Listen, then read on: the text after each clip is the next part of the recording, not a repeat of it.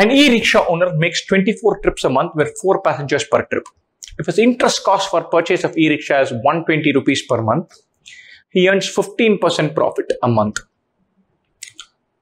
What will be the approximate percentage profit for the same month if the owner undertakes 20 trips a month with 5 passengers and his interest cost is reduced by 10% for the month? Assume, and I read this, I was very surprised. Interest cost is usually a small component of the cost. You're reducing that small component. That might not change your cost structure at all. Then very interestingly, this assumption comes in. And the total cost to be proportional to the interest cost. So if interest cost is cut by 10%, that means all costs are cut by 10%. Fine, that's a given. Revenue per passenger is the same in both cases. Lovely. So I'm going to think of it as scenario 1, scenario 2. Revenue linked to, we don't know how many trips, what they charge, how much price, 24 into 4. Here it is linked to 20 into 5. Cost, say 100 units. Here it is 90 units. Because interest cost is down by 10%. Total cost is proportional to interest cost. Interest cost is down by 10%. Seen that? Where have we seen that? I thought I saw that, read that somewhere. If the interest cost is reduced by 10% for the month, that means total cost is reduced by 10% for the month. So 24 into 4, 20 into 5, the revenue becomes this. This becomes this. Here the profit percentage is 15%. What will it be here? Okay. Or if profit percentage is 15%, that means selling price is 1.15 times cost price. Okay. What will be this? Ratio of selling price by cost price is 1.15. What will be the ratio of selling price by cost price here? That's all we're doing. What am I going to do? This is linked to this. I'm going to call this an X, call this Y. This is X, this is Y. So that the linkages are very clear. And so what do we know now? 24 into 4X by 100Y is 1.15.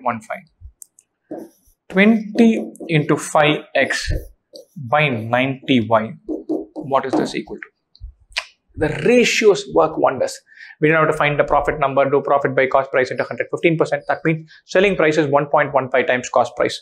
Plonk that in. Selling price by cost price is 1.15. New selling price by new. We don't need to know what they are linked to. Don't add 100 variables saying, so this is the cost is 120 per month. How do I care? So 120 into K for overall cost. How do I care? If it's 100, it becomes 90. If it is 10, it becomes 9. That's all we need. And so let's knock this off. 24 into 4, 96 by 100, 24 by 25. I'm going to write that down. So 24 into 4 by 100, X by Y is 115 by 100. This goes away. Or X by Y is 115 by 24 into 4.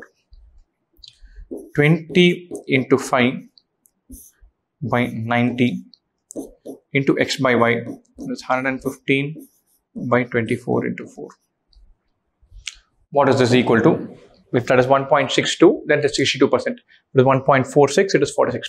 Let's find this fraction. 115 is 23 into 5. This is 24. This is 5.